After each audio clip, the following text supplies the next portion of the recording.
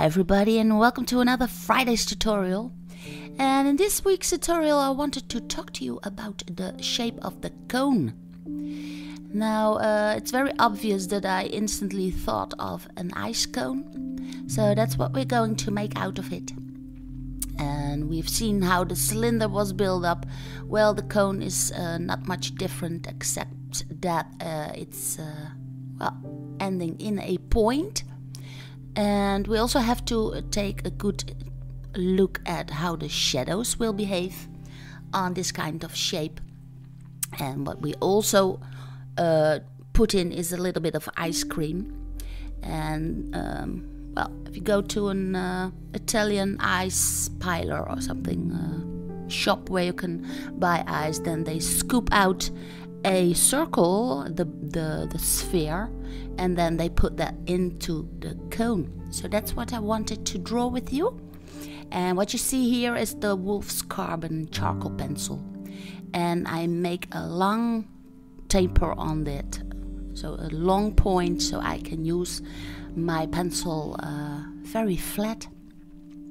And what I do first is decide in which angle the cone is going to stand, and then I put in a straight line that's exactly 90 degrees, and then I can start creating that diamond shape.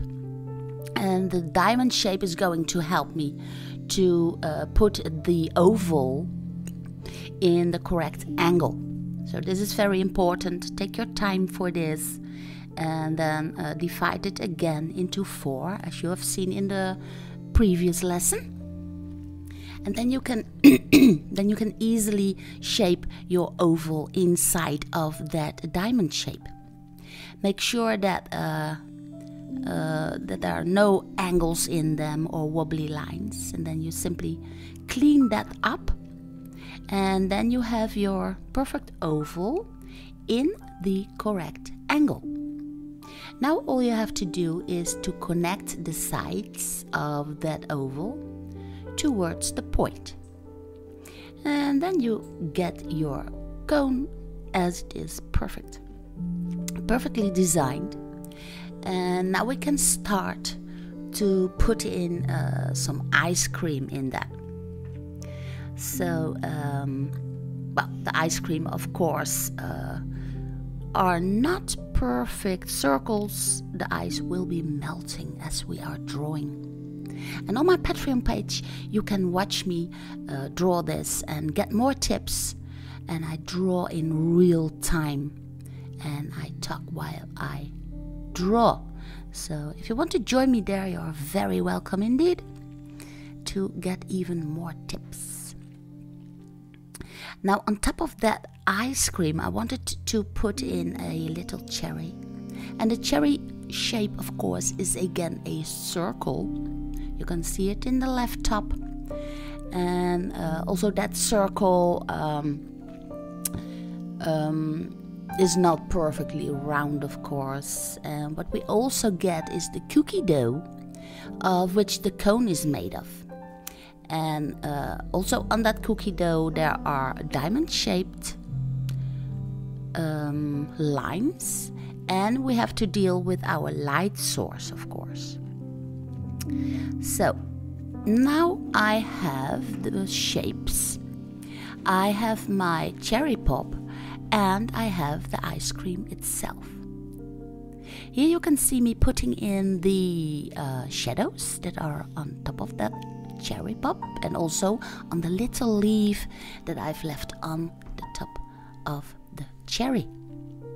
You can see that the shadows are on the right side of the cherry, and even that little branch on top is casting a shadow. Now the right side of the ice cone will be shaded in with the gray values of 4, 2 and 0. And the left side, which is in the light, will be drawn in with the values 10, 8 and 6. So let's first put in the value for and 2 in the whole right side of the ice cream. It's very important to put in that underlayment to create later on a very huge 3D effect. What I also draw in already are little ribbly lines that will help me to create the diamond shapes of the cookie dough. So 4, 2 and 0 are the values that I'm using on the right side. And on the cone itself, I put in more values 2, while I will leave the value of the ice cream around 4, because the ice cream is vanilla in this case, so it's whiter than the cone itself. So this is the whole right side. Now we take a look at the light side. Those are in the values 10, 8 and 6. So I put in a little bit of layer and I clean up a little bit of the lines that are inside. Now the top I will leave in the value 10, because this is very light and it's white ice, and the cookie dough can be in the value 8.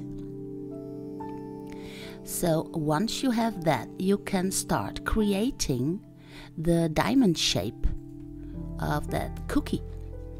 So I simply draw in lines, and those lines are not straight.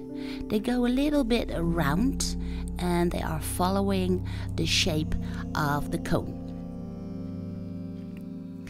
I also draw that in the shadowy part, but a little bit less. Then I go in the opposite direction, putting in the lines. And I want to draw, even though this is just a sketch, but I want to draw a convincing surface of cookie. So on the side of, behind those ribbons that are on top of that cookie dough, there is a shadow casted. And those shadows make a very convincing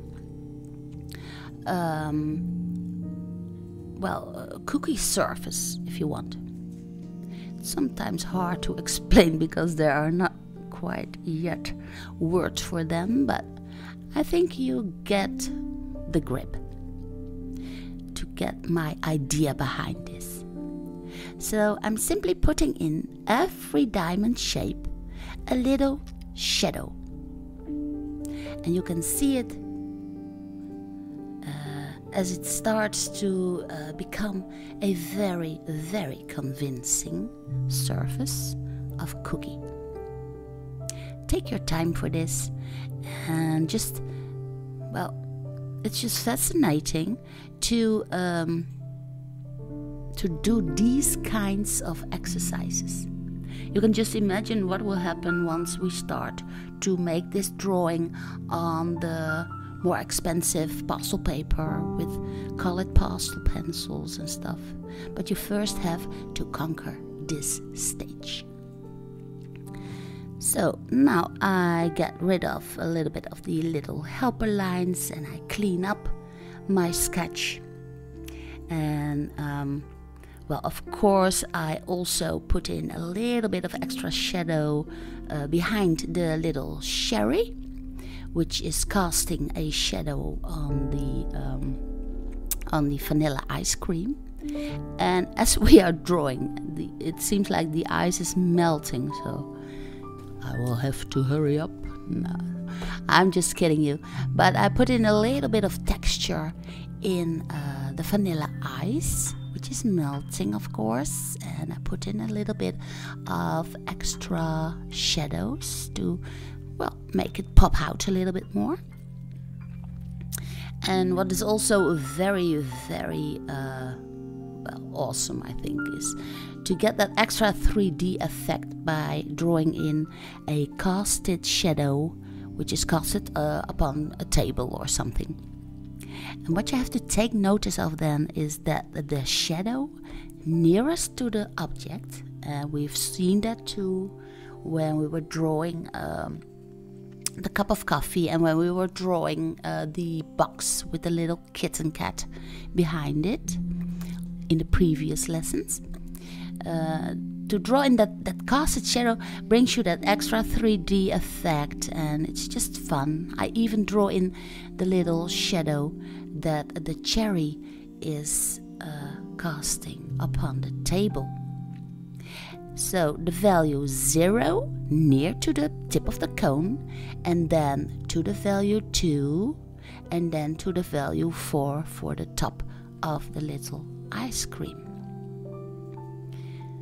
So, well, just put in a little bit of extra dramatic shadows if you want.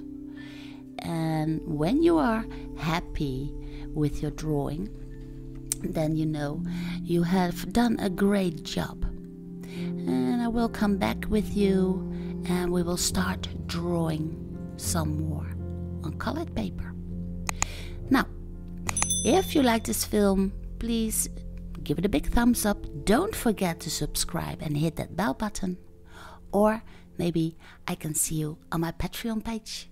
You can get more tips there. Thank you for watching, and I will see you again in the next tutorial.